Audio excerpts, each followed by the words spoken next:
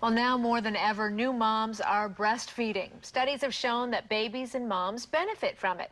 But what happens to the breasts after lactation stops? Dr. Nicolas Villanustre, plastic surgeon and medical director of Reflections at St. Luke's, is here to answer your questions. Welcome back, doctor. Thank you, Cindy. Let's talk about this. I mean, breastfeeding or not, your breasts change, right? Yes, and again, breastfeeding is essential for you and the kid. I mean, you not only you're feeding them, but you're giving immunity, you're giving a lot of bonding between mom and baby. So this is something that you have to focus on do it. Yes, okay. Well, we have a viewer question about what happens after the fact. And the question is breastfeeding good or bad for the shape of my breasts? Well, the changes happen during the pregnancy. They're going to get enlarged. They're going to be much bigger than they usually are. And then after breastfeeding, they're going to basically start shrinking.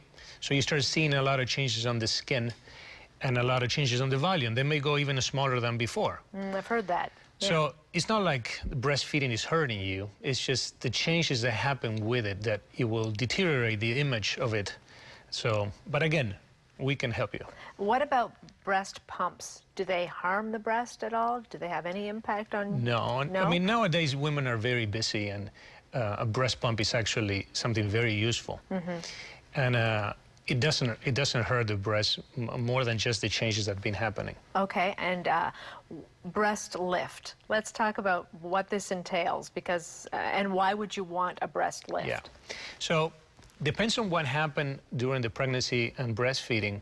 Sometimes the skin actually recovers very well, and you just lost volume. You may need just an augmentation.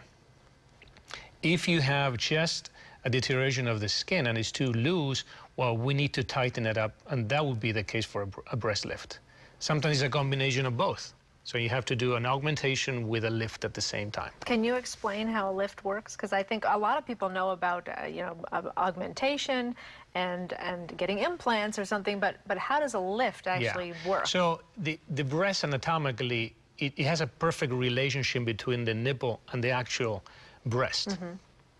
When that relationship start sagging, start drooping the breast, well, you need to bring back that normal relationship, and that's what the lift will do.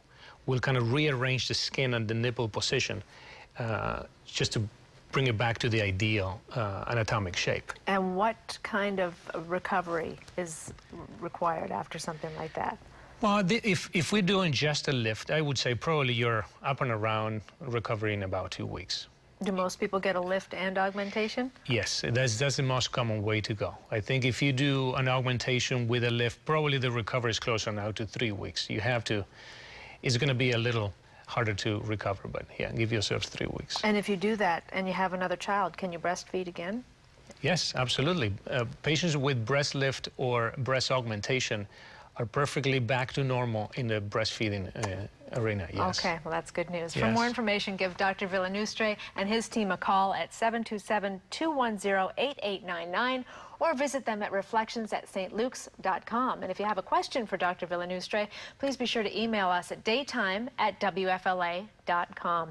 Daytime will be right back.